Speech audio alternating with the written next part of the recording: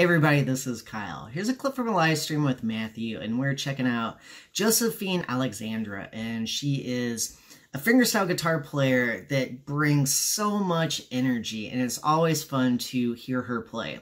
For me, as a guitar player, it's always difficult when you are just by yourself with just acoustic guitar, not doing any singing, and trying to get people to dance along.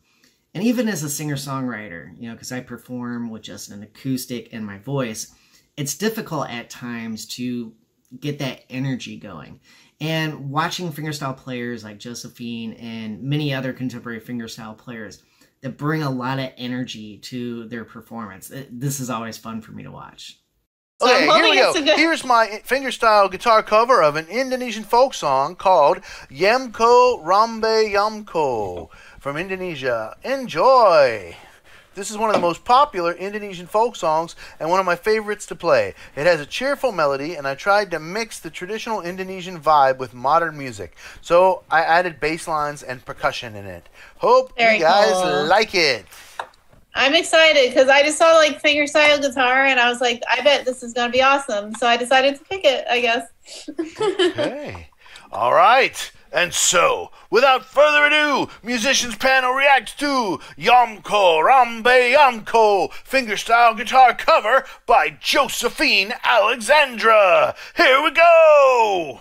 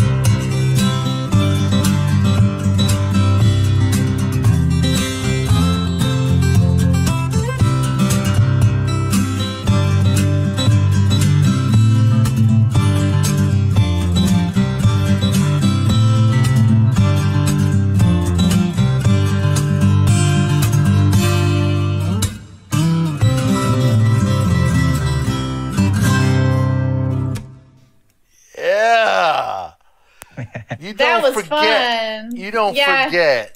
I've seen her before. I know I've seen her before. It was definitely in drop D. I can tell you that. Yeah. It was in an open tuning of some type. I think it was an open G, if I'm not mistaken. It might have been an open D tuning, but either way, it was definitely an open tuning because she was hitting those harmonics and getting a perfect major chord every time. I thought it was an open tuning, straight up. Yeah, I thought it was. I mean, like the folk song was great, but she just really, really good. I remember seeing her. I don't know what song we listened to, but I remember her. I was like, yeah. Oh, her energy is so infectious. It was Numb, I think. The cover of Numb. Really? No, maybe no. We did What I've Done, and we did What I've Dua Done. Lipa. Whatever, same band. Dua Lipa, that's the one. That was the one. Don't Dua Lipa. Start Now, Dua Lipa. Mm-hmm. That was just exceptional energy. Like, it was just so much fun. Like, you could just tell she was just exuding fun.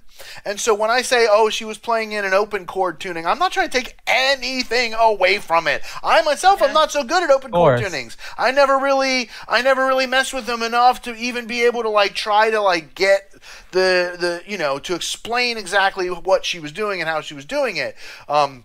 But I do know him enough just to be able to observe some of the cool tricks she was using, right? Like those cool harmonic, perfect chord, and then slam it. I love her freaking forearm bass.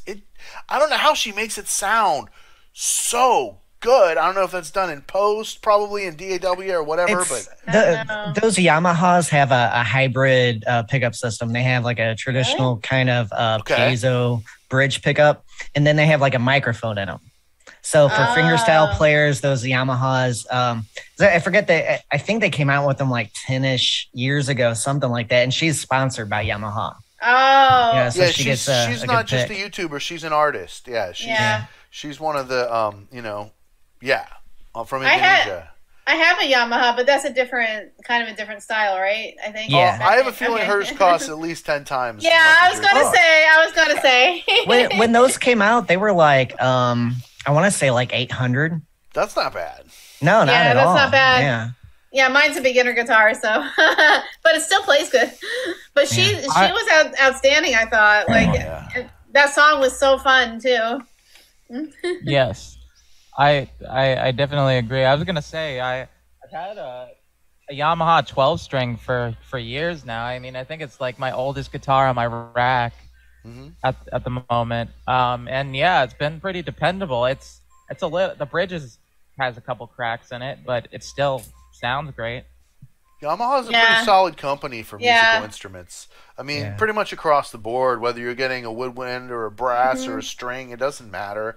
Like, I wouldn't say they're necessarily like the best of the best of the best at any one thing, but they're within the top 2 or 3 brands across the board. Yeah. For all different types of instruments, and they're I've had good luck with some Yamaha.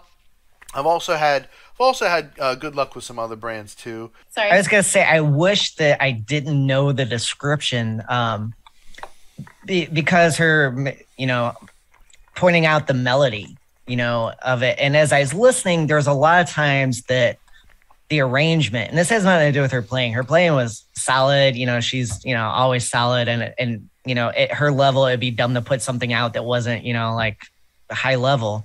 Right. But that arrangement of the song, many times the chords got in the way of the melody. And that's something tough to do on guitar, is to voice like a bass, a chord, and a melody, have those 3 parts going. Because I was following it, it's like, I can follow it, but then there's a lot of times like I got into the chords and the rhythm. It's like, well, where is this infectious melody? If I got that 4 on the floor kind of house beat, like, okay, I could dance to this. This is like, almost low level disco or something. But, it's supposed to be about the melody. And then, the actual performance was about this other stuff, I don't know.